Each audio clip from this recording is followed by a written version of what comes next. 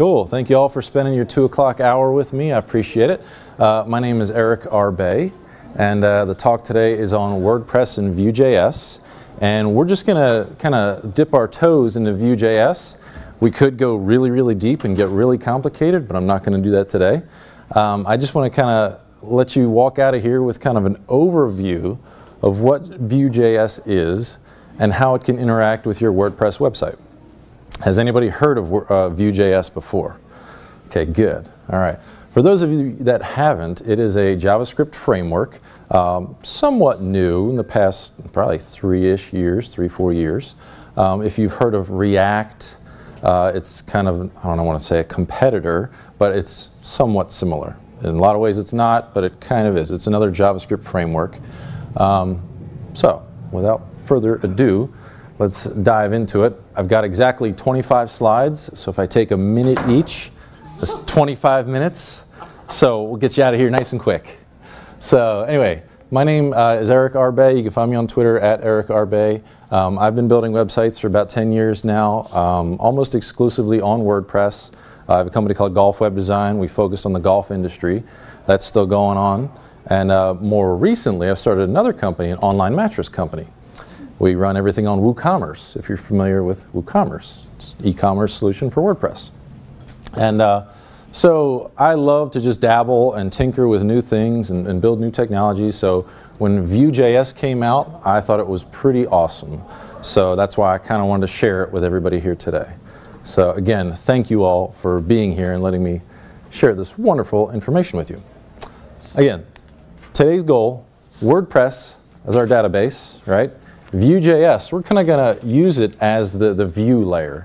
So basically, it's going to be kind of our interaction layer and our presentation layer. The way I use it with WordPress is different than some other people may use it, but I'm going to show you how I've done it and a few projects, actually one in particular that I've built, a directory website that uses Vue.js with WordPress as the backend. So, and I don't know, maybe you guys tell me what's easier to see. Is that easier on the eyes than the white? Is it hard to read? Okay, so we'll keep it like that. I wasn't sure which one would be better. Yeah, that's better. Make it bigger? I think I can. Probably could. There you go. Sorry. Yeah. Okay, cool. So Vue.js, it is a progressive framework. It's as simple or complex as you want to make it. That's what I love. If you're familiar with React, React is pretty complicated. You have to have a build process. With Vue.js, you can just drop it in, very similar to jQuery. It's very, very similar. You just drop it in and go. And that's what makes it wonderful for working with WordPress, at least just kind of dipping your toes in and getting started with it. That's exactly what I said. It's easy to maintain. It's very legible. Once you kind of get past like the learning curve of Vue and you see what it can do and how it's built and how it's structured, there is like a slight mind shift you need to have coming from jQuery and traditional, you know, kind of manipulating the DOM versus writing in Vue. But once you get past that, you're like, wow, this is really easy.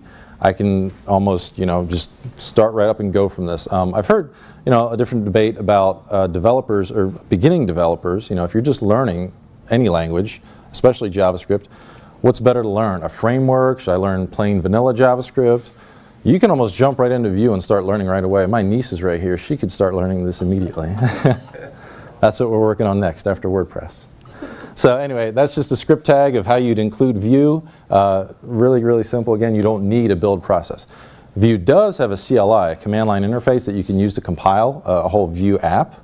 But we're not going to get into that, but just so you know that that is an option. All right, so this is kind of neat. I'm just going to dip into Vue a little bit and then we'll talk about how it can interact with WordPress. So you see the double curly braces. That's something, if you've never seen that before in any other language or in any other programming language, you might be like, what the heck is that? And why is it not out here on my HTML? Well, because that's Vue. Vue is actually integrated in your HTML as well, as you can see. This is just a little code pen here, just a little animated GIF. But you can see when we update the actual data model here, the text, it updates where that text is on the actual screen. So I can take a second, there you go. Now it says hello there. So that's kind of an intro to the syntax, is the double curly braces there. two-way data binding.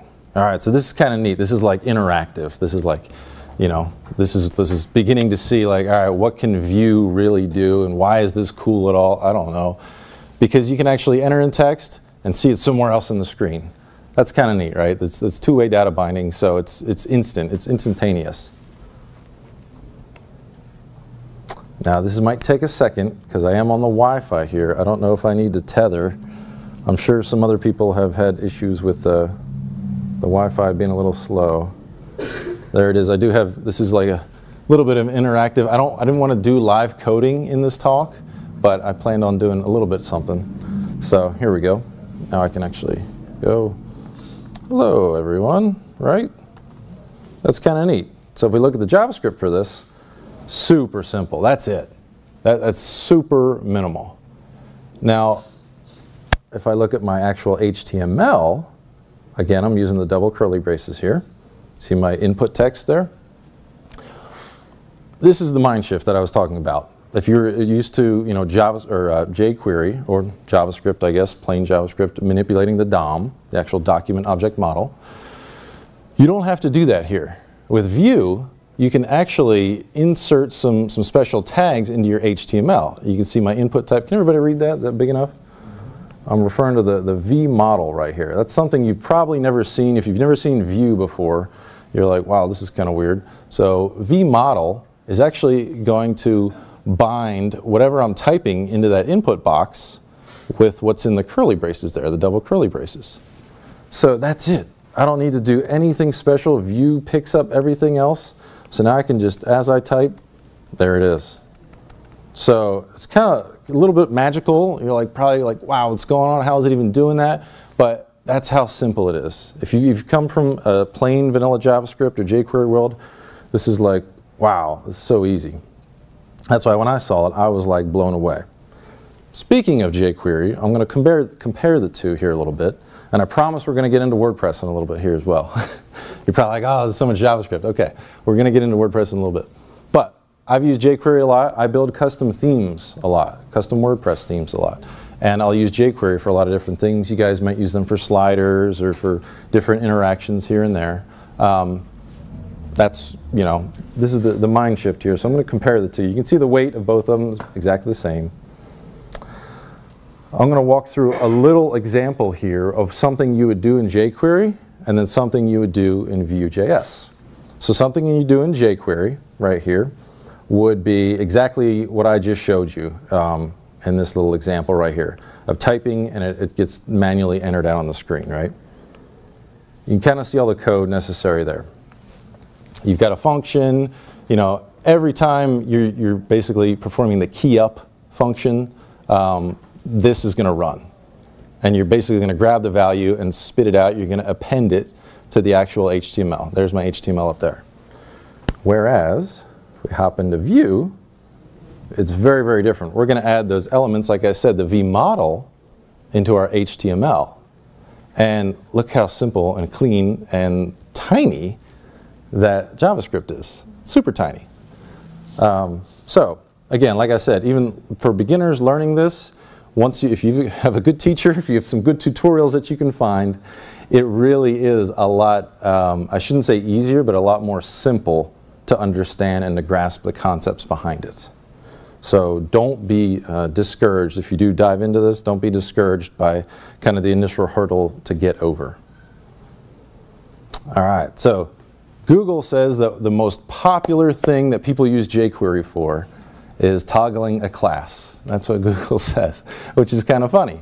And I'll show you a little example in a second. But this is how you do it in jQuery. You'd use the toggle class function. So basically, every time I click my button class, then the .toggle class, my paragraph there, changes the class to red. If I show you that in Vue, it's, again, look how tiny my JavaScript is. All I'm doing is setting active. Active is a Boolean there. Teaching my niece about Booleans, true and false earlier. All I'm doing, I'm actually got a special parameter in Vue there called the @click, and I'm basically saying if it's active, make it, remove it. If it's not, add it, and that's it. So I won't go all into that, but that's roughly what it's doing. So we got a little example here. Click it, unclick it. Super simple. There's my JavaScript. Again, minimal. That's it. HTML. That's it. Super duper simple. So when I saw this, it blew my mind. Even these simple tutorials, these simple examples, the mind shift from vanilla JavaScript really is very, very different. Next. All right, now we're going to finally get into WordPress a little bit, what you guys are all here for. So how you would include it, and how you can include it, is just like you would enqueue any other script into your theme. Again, I do a lot of custom theming. So you would include, oops, that array. Ooh. I was going to say it requires jQuery. No, it doesn't require jQuery. Okay. I'm sorry. Just if you were using jQuery in your theme, Gotcha. Okay. you would enqueue it just like you would jQuery or any other script, I should say. Yep. So little error there. Somebody didn't catch that. I did just now. All right. So this is a website I built. Again, I told you I was in the golf industry, and we built a little Vue and WordPress app for a directory, the Northern California Golf Directory. And basically what happens is they've got a huge database. If anybody's worked with clients that have just a large database of things, of places, a list of lawyers, any kind of directory, anything like that, Vue would be great for searching and sorting on the front end. And that's pretty much what this was. So this is a directory of golf courses in the Northern California area, and each one basically has a profile, right? And a listing and a latitude and longitude, an address. So all that data is stored in WordPress. We used a custom post type, if you're wondering. Used a custom post type in WordPress called golf course, and had just basically all this data. We used advanced custom fields to, can hold their website, their, address, all that fun stuff. And on the front end, this form is built, and you can see it's pretty quick. It's using Ajax to return those results and display them. So all this right here is using Vue to display these nice little, little boxes. You click there, it loads in the actual post type page where it has all that data. The Google Map loads really slow. We incorporated Google Maps into it with JavaScript. Pretty basic stuff from like a high level. But Vue.js made this so simple in actually how we were able to perform this search and get our data back. Yes? Are you, in that app, did you update the URL so that somebody could say, oh, here, send to somebody an email? We did. Come back exactly the same? That's exactly right. Yeah, so the question is, did we update the URL when somebody goes to that single golf course like this Quail Lodge here? And we did do that. And we're actually using the push state and pop state to keep track of that. Does Vue provide you with something? Vue does not. Out of the box, like Vue, just including it like this, it does not. Okay. It does not. So that's something that we had to manage. Yeah, exactly. But basically, he's asking is, so when you click on that single golf course page, if you're using Ajax and it just loads it on the page, you're like, oh, I want to send this link to somebody. Well, if you're using typical Ajax, that link would just take you back to the home page. So then your customer would be like, well, where is it? I'm just looking at the home page. I'm not looking at Quail Lodge, which I wanted to look at.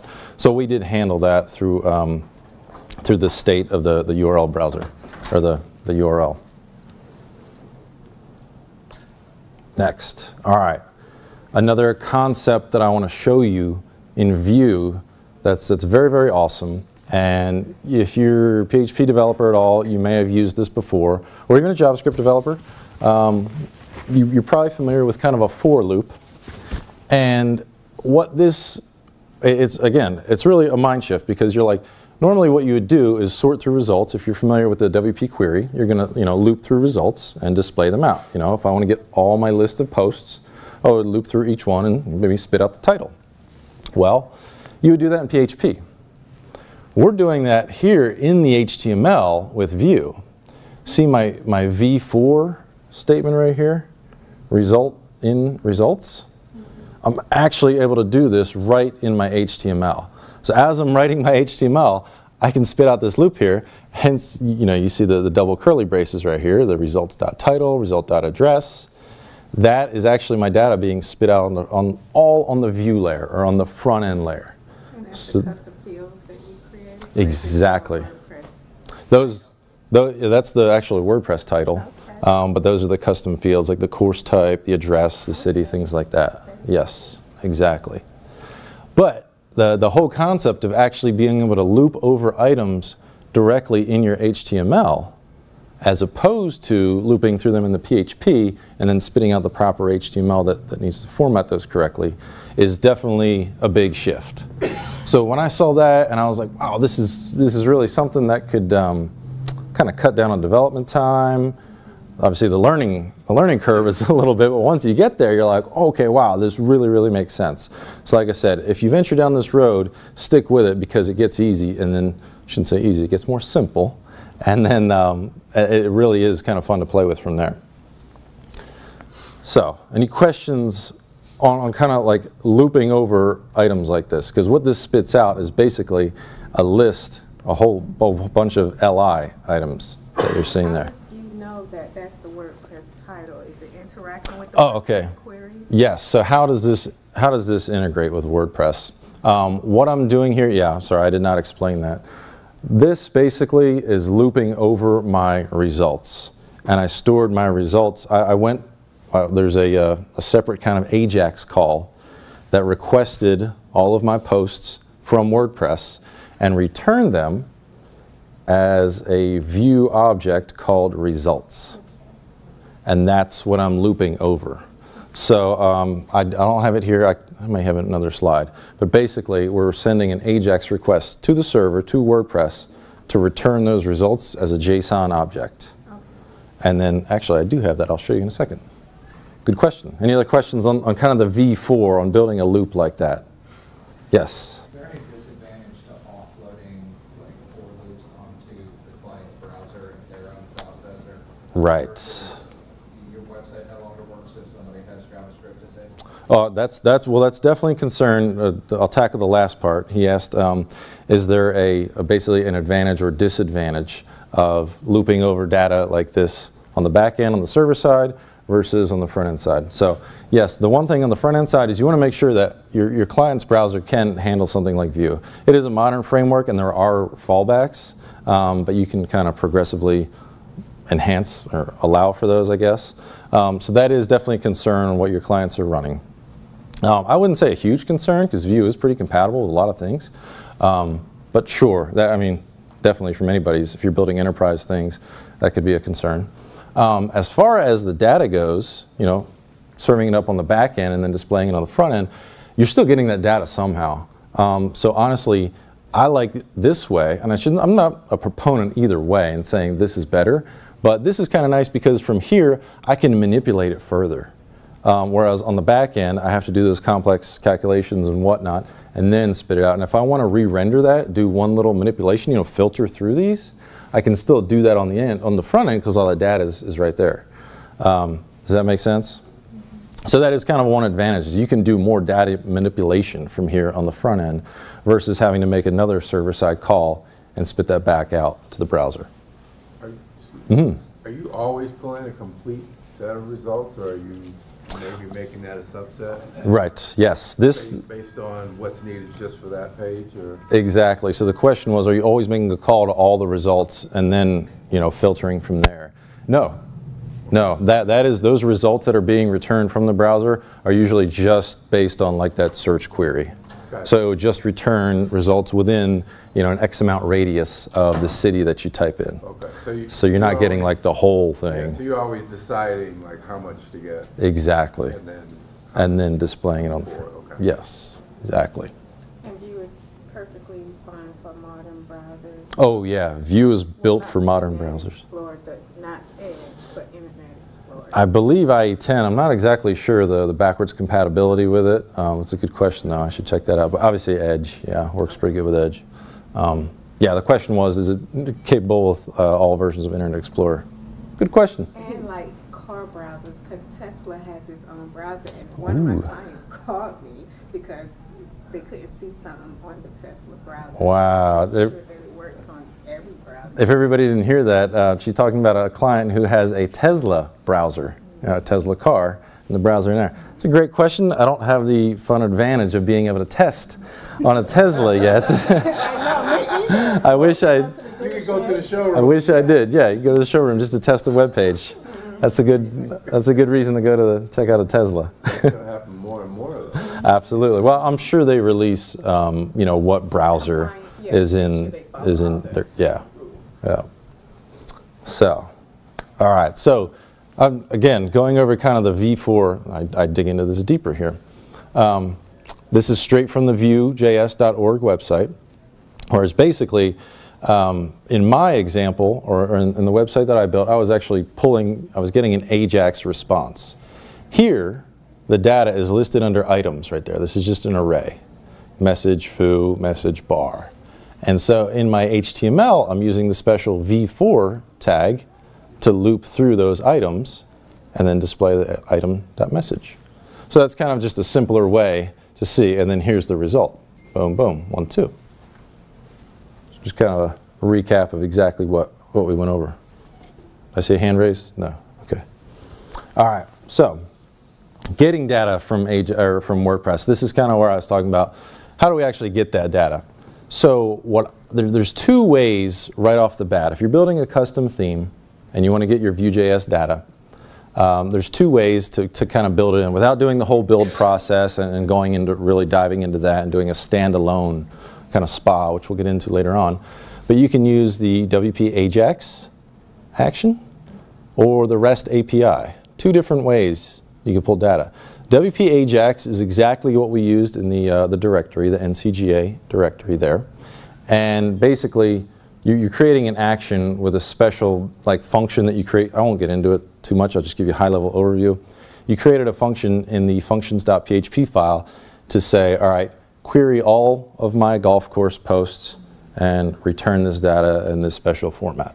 That's how we use the WP Ajax. The REST API is really, really cool, and I'll show you an example in a second of that. Does anybody use the REST API in any projects at any level? Yes. Yeah, it's a little bit faster. It's a little faster, yes, yes. Yeah, there's definitely some advantages. So this, from our Ajax response, this is what we got for our golf courses. This is, like I said, this is the function that we created to return this data in this way. So it's all just custom, post type data, custom meta fields that we created, city, state, zip, lat, long. And this is kind of when you ask the question about what are our results looking at, are we returning all of them to Vue and then filtering there? No, not necessarily. We're returning exactly what we searched for, and this is what it gets formatted like. So in my V4 loop, I'm looping through each one of these objects. And then I'm saying result.title, result.title, result.title. Boom, spit it all out. Now, you've also got I know that's really tiny to read, you don't need to read all that, but you can kind of get the gist of what that's structured like. This is your WP REST API response. So if we want to get a little bit more advanced, all the content that you're seeing here that's being spit out and returned to you is probably a waste. A lot of it is a waste. Whereas what I just showed you, this is way more efficient. This is exactly what I need. But in the REST API model, I don't need to know that the author was one or the comment status was open. That's kind of wasted data coming down the pipeline, right? So if the GraphQL is pretty cool, never used it before, but the promise there is that you get return only the data that you need, and it's fast like the REST API. So anyway, just a kind of a side note there. But this is the response that you could get, and then Vue.js can easily handle this. This is just a JavaScript object, and you can easily reach in and grab anything you need here with Vue.js. That's, again, one of the really, really nice things about Vue. All right, 225 already. Man, I should be done. We're almost there. All right, so template.vue. This is just a real quick overview of what a template page in your custom WordPress theme can look like. You get the header, you get the footer, pretty simple stuff. Div ID equals app, right? We need that because we're saying in our script here, new view element equals ID app, right? So that ties it to that div. So anything in that div ID app That's all going to be like a Vue component. That's all going to be used. You can access anything in there from Vue. Again, here's our data. You can loop through it however you want. However you get the data, whether you, bam, slap it straight in there, use a PHP function, use an ajax request, however you do it, now it's basically accessible in that div ID app. So, Vue.js can also be a standalone single page application.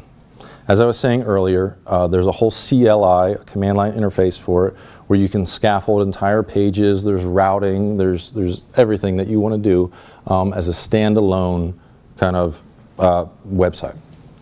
And you can use WordPress as basically your data store and pull your data from that REST API that WordPress spits out. So, this presentation is actually built exactly like that. This presentation, I'm going back and forth. I use the key up function, and you can see I had to use my niece's computer because mine had a USB-C connection, so I'm on hers. But you can see that I am just flipping through. This is just an index.html file, and I'm using the hashtag there, 22. This is the 22nd slide. WordPress is powering all the data that came in to each slide. Does that kind of make sense?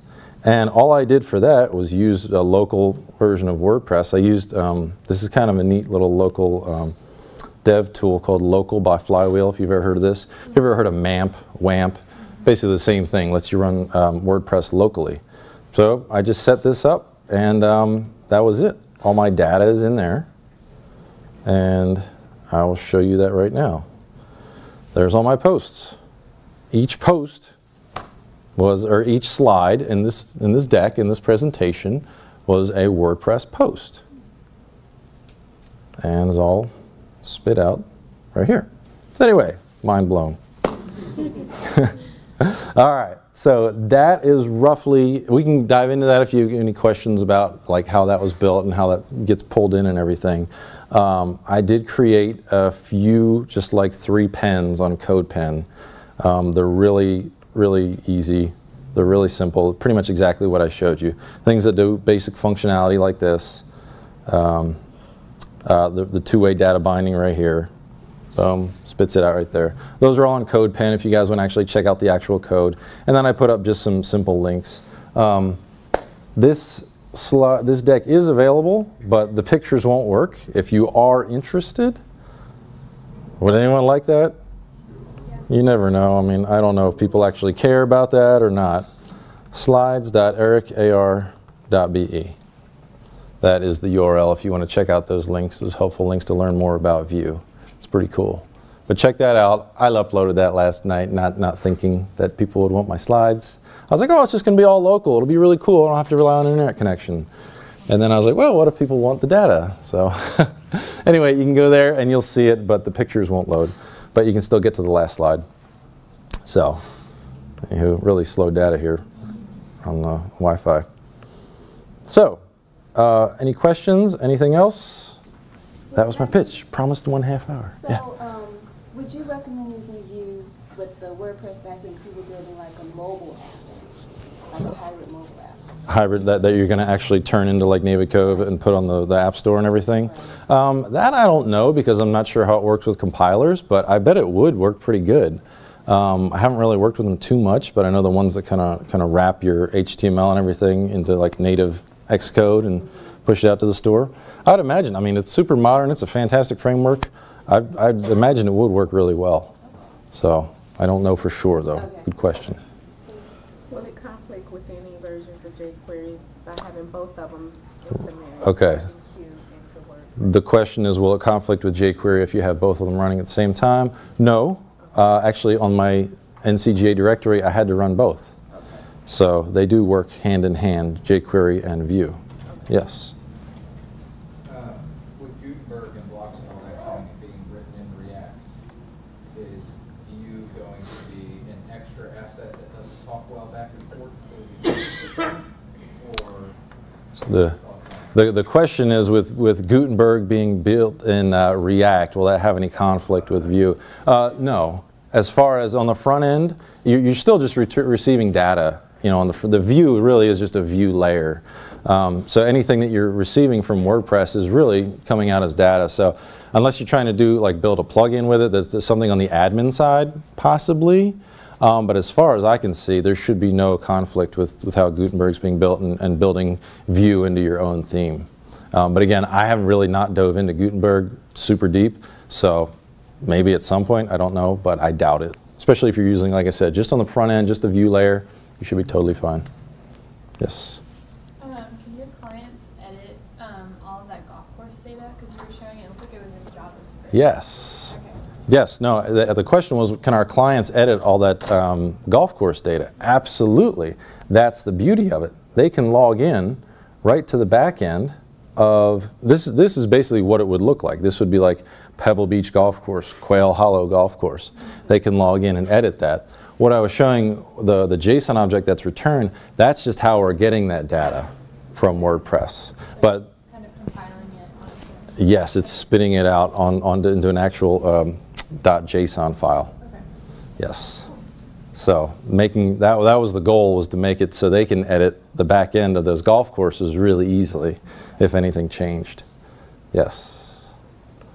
Yes. Can you speak to differences between using WP Ajax and REST API? Sure.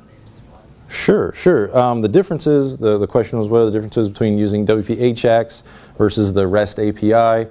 WP Ajax, in my opinion, and using it for this project, was, again, the first thing was you're able to spit out the data that you need. You can build a custom function that runs a custom WP query and returns only the exact data you might need. The REST API, you're going to have to install another plugin if you want to get ACF data, Advanced Custom Fields data. Or if you have any other kind of data, you might need to manipulate the REST API in order to get the right response you're looking for. So that's a little bit. Plus the endpoints for the API, they're not, I don't think the WordPress documentation is great yet on how to access those endpoints. Whereas an Ajax function, the admin Ajax, you can, like I said, I feel like it's slightly more customizable. But, I'm sorry? But do you have to program everything for the WP Ajax to get what you need? No, not at all. That's the thing. It all depends on what you need. If you just need basic data from your posts, the REST API is a fantastic way to go. And that's how I did my slides here. I used the REST API to spit that information out. Yeah.